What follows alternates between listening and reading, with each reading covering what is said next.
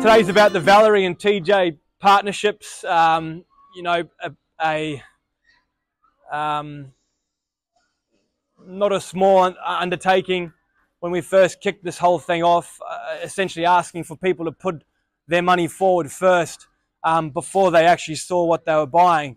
Just sort of selling a concept, an idea that, you know, we'd go out and buy, be a lot more sort of selective in buying horses that we thought could add a lot of value to our owners and our stable. And, you know, particularly those first Valerie partners, they put a lot of trust in us to do that. And it's been great this year to see some of the fruit of that trust. You know, initially it was a $2 million raise, and we're sitting there on the Gold Coast. Steve and Tina and Michael and Andrea were there. You know, Platinum Jubilee selling for $3.5 million and Sicilian selling for $900,000 on the same day was pretty special when you think about where we came from and where that got to. And that's what we're striving to do now through our new Valerie partnership of 2024 and also our TJ Colts partnership of 2024. So I'm going to show you a couple of the older horses first. This is a filly from our Valerie 2023 package. Her name is Alinea. She's by Written Tycoon out of a mare that Gay and Adrian trained called Serena Bay. And she's led today by Luke Evans, who's kindly helping us out here. Luke is a man of many talents. Obviously did the Godolphin Flying Start, did Luke, and now is sort of runs our operations here at Tulloch Lodge and is helping us here today lead the horses around too. So Alinea, sorry. So she's a really nice 3-year-old filly, as you can see. A lot of scope to her. She's beautifully bred. Her half-sister, Summer Loving, was placed in the Magic Millions and the Golden Gift. Actually placed in the Magic Millions after we purchased this filly, so nice bit of value add there. And her half-sister this year at Magic Millions made $1.25 million. So that's the family really on the up. She's a filly that's shown us a lot of ability. And now it's just Adrian's job to try and extract that from her.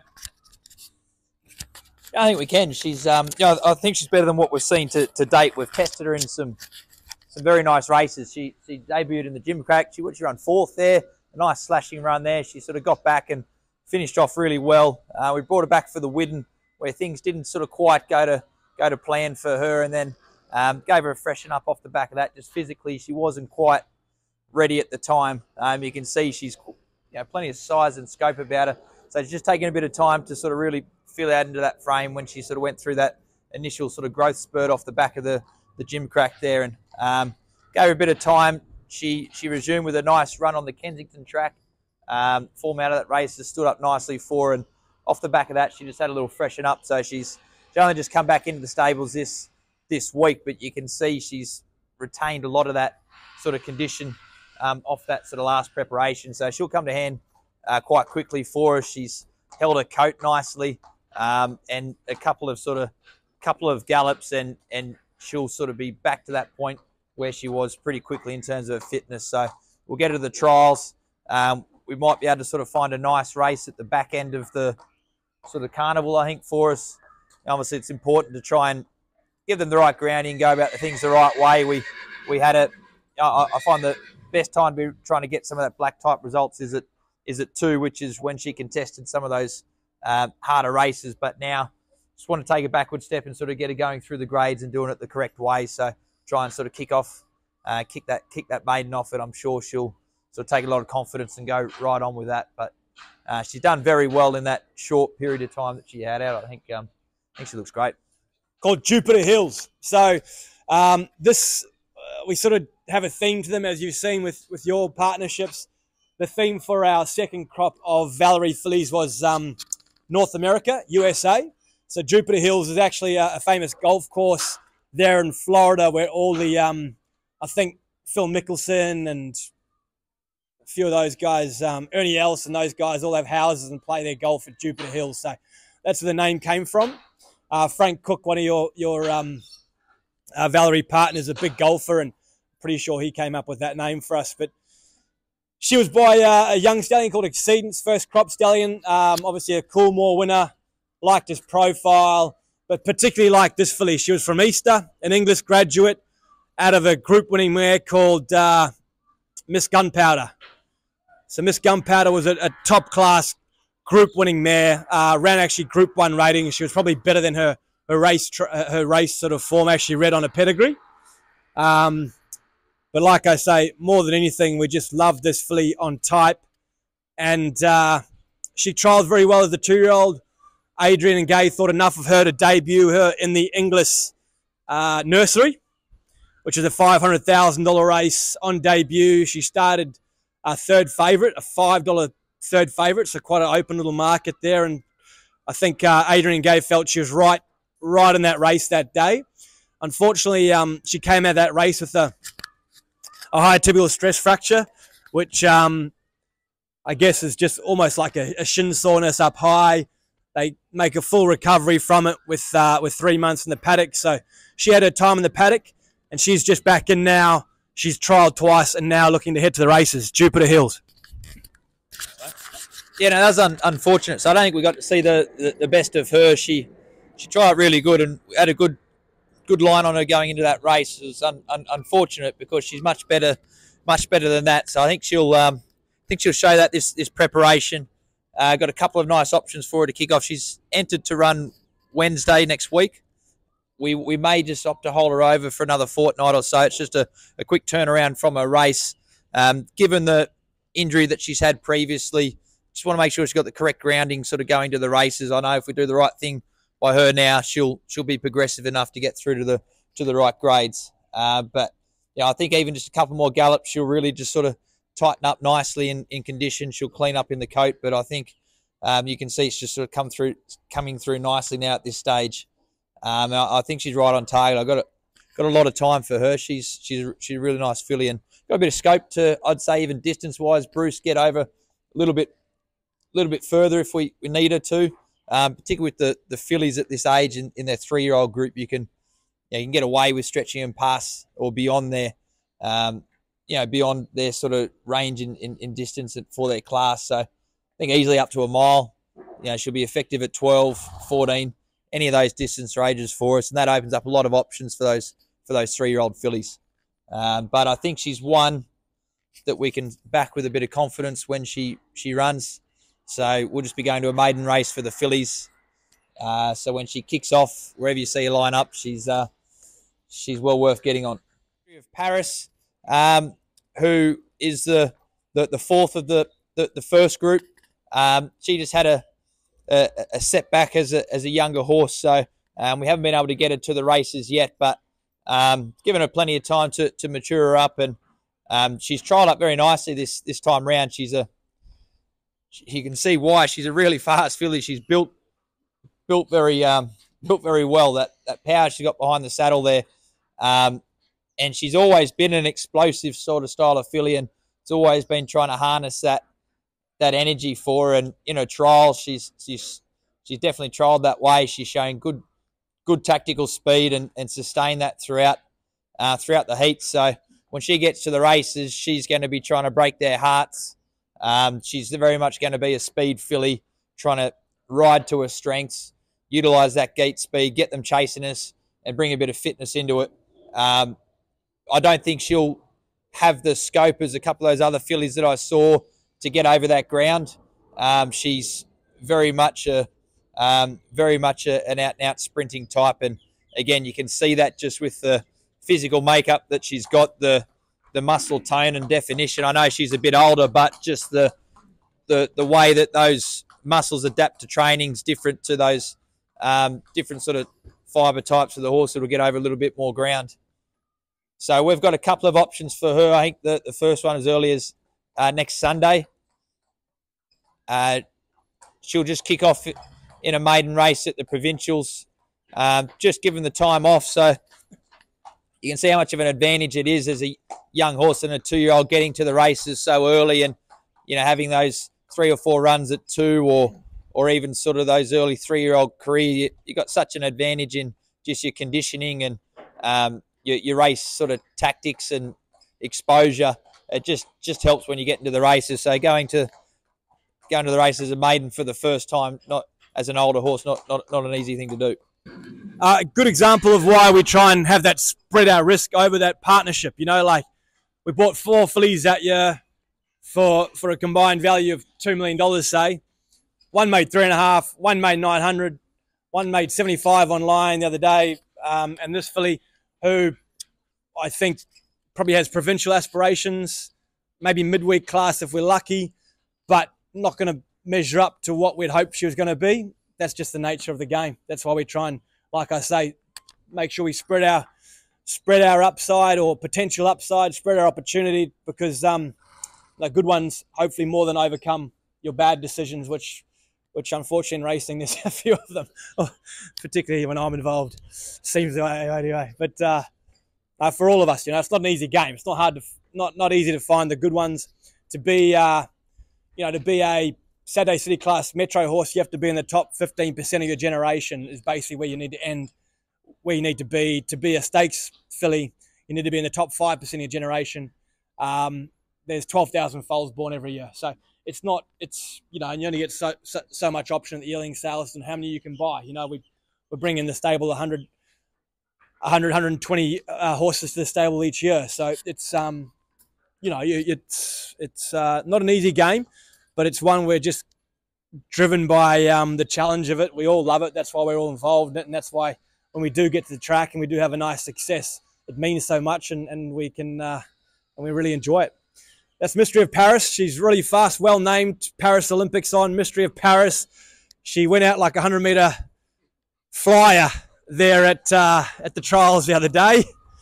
And I don't know, who was that like? Someone that used to get out the blocks quick and then get run down late. She's like, we have a lot of time for. Her name is Hallett, Hallett. Hallett is the name of an Indy 500? What are that? Like a racing circuit in America. A bit like Sebring was named after the same thing. Sebring was a raceway in America. Hallett's a raceway in America. This filly was good enough to win on debut as a 2-year-old, even as an Easter graduate, even as a daughter of Deep Field, even as a granddaughter of a Savabeel mare. So a lot of her pedigree, a lot of her physique said, listen, I'm going to be a much better 3-year-old than I am 2. She was still good enough to win on debut at 2. Performing as well as she is at the moment gives us a lot of confidence. I think it's a great indication there's still a lot of improvement to come. With that, I'd still be confident she can run a very big race for us first up. That trial the other day was there was a lot of speed on. It was a good test for her, and I love the way that she knuckled down to find the line. And even sort of looking at it today, you're sort of going back and I'm amazed she did what she did at 2 already. You know, that she's it's like she's sort of gone through another growth phase again. She's sort of shot up and is sort of a little bit, you know, quite leggy. So she's just done it all through natural ability at that early stage. And even you watch her run in the kindergarten stakes, like 1,100 metres, just not her race against some really fast horses. They just had her run off her feet, and top of the turn, she was under a lot of pressure, but the way she rallied to pick herself up and finish 3rd in the Group 3 was, I think, the signs of a really nice filly going forward. And you know, I don't think we'll see her over 1,100 metres again in her career. She's a filly that's, as we were talking about before, has got that scope to sort of really get over a bit of ground this prep. So she's been set for the Princess Series, which kicks off in 2 weeks' time in the Group 2 Silver Shadow Stakes for the 3-year-old fillies. And it's 2 1,200-metre runs into a 14 and 16, the Flight Stakes. And we've had a bit of luck through the Flight Stakes over the most recent years. We won it last year with Tropical Squall, and I feel this could be a filly that would get to that race and be very competitive for us in the Flight Stakes. So that's where she's heading to. But first up, off what we've seen, got to have her sharp and ready to roll, which she will be. She wanted to have her sort of a bit fitter. She obviously sort of went out nice and early, had a good break, and sort of want to try and come in that one leg earlier than some of the other opposition linking in. But I like where she's at. 2-year-olds. This is a really sharp filly. This is a filly by Arm Invincible out of a mare called Catwalk. Catwalk actually won on debut as a 2-year-old, a really high-rated mare that was lightly raced, got injured, and then was, again, a lot better than her race record reads. Her first foal is a horse called Sandoro Knight, who's won 2 from 3 in Japan, and looks like a stakes filly in Japan. And this is Catwalk's second foal, a daughter of I'm Invincible. And have a look at the width through her pelvis and the width through her hocks and just the muscle tone on her for a young horse. And package that up with the beautiful hair, that big nostril, kind eye. She just looks like a ready-made rocket. I say she's got a kind eye, but I think probably the biggest thing, Adrian, is she's kind on the ground, but she's not that kind to the riders on her back. She's very forward filly. I think you can, see she's looks a naturally fast horse. She's just going to jump and run for us. So, usually educating them how to sort of accelerate and how to run quick. I think we're trying to teach her to slow down at the moment. She's going about it the right way this week. We've had a really good week with her. She's always been very forward in her work. She just travels and uses herself so well. She's such a well-built filly. You see like the depth and strength that she's got. So you could imagine her lining up in the gym crack for us, and she's probably one of the better chances of our fillies to do so. So it's an important preparation for them because they'll try and go all the way through this time in. So the plan will be to give her a jump out. If we can jump out on the 23rd of this month, we'll have some course proper jump outs on the 13th, and they trial up on the 23rd of September. So that's her program, which she's right on target for.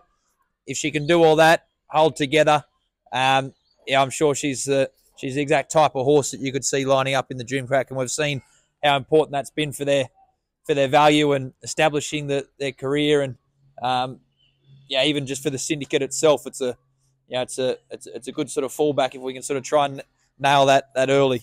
But she's done very, very, very well. She's just into a nice, happy routine at the moment.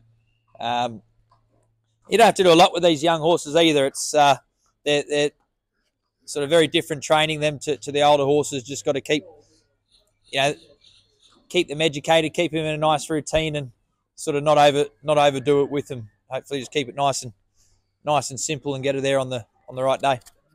A place of much water, and of course a beautiful area there on Lake Macquarie. So our group, the last filly, by the way, is set to be called Billabong. Hopefully that comes through. The group of fillies this year are named, the theme was Australiana. So we've got Kakadu Sunset, we've got Humidity, we've got Billabong, and we've got Wanji. Place of much water. Exceed and Excel, probably the best side in the world of 2-year-olds. This filly is a 3/4 sister to Calliope. It's a 2-year-old running family from top to toe. And so far, so good, Adrian. She's been excellent, this filly. Very, very straightforward. Very, very professional. Sort of one of the more sort of naturally, I guess, sort of professional fillies that we've seen to date. So it's hard to quite know exactly what's there in terms of what we've done with her at the moment. Like, we've done just everything at a certain level. She's sort of going around at 70% sort of thing each, or in her gallop mornings. But next week we're actually about to start stepping her up and just teaching her to accelerate and quicken in her gallops. And that's when we'll really start to get a good indication of what's there and how far we can take them. But from the feeling we're getting at the moment, I'm sure she's going to give us plenty when she's placed under a bit of pressure. And I just like the way she goes about everything. She's that constitution is going to take her all the way through this preparation. She'll be able to handle the pressure of a 2-year-old campaign very, very easily. So she's just starting to come right in the coat. That this time of year now, that'll all just start to fall out once we start giving her a little bit of sharper work and she starts getting fitter. Now they're sort of treated a bit more like racehorses, sort of early days, sort of when they're in and out of the stable and in and out of the paddock. They're not sort of really rugged, and they're out there in the winter, and it's just sort of really being a horse, I guess. But now they're now they're getting that next stage of things and going through the education on that racing preparation. They're ready to take that next step, which she certainly will.